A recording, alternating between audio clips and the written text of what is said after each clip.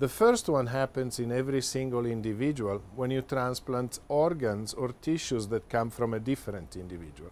Unless they are harvested from an identical twin, in which case they will not be rejected, the human body recognizes what is non-self and basically fends it off because it thinks it's a virus, it's a bacteria, and needs to be cleared.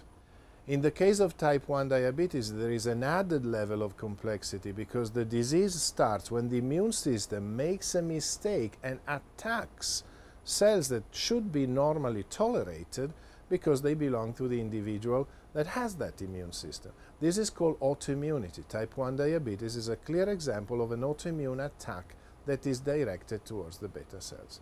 So now think about the recipient of a transplant that has type 1 diabetes and gets beta cells that are harvested from a completely unrelated donor. You have the two mechanisms that contribute to the failure of the graft.